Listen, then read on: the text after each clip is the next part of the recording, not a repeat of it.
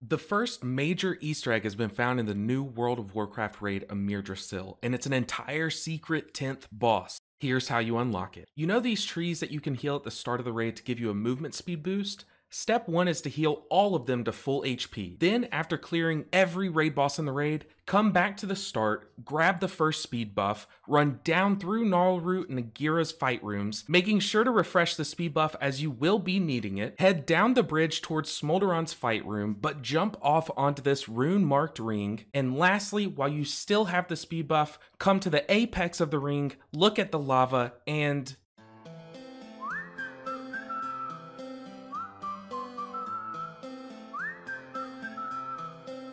can you blow my whistle, baby, let me know. Girl, I'm gonna show you how to do it, and we start real slow.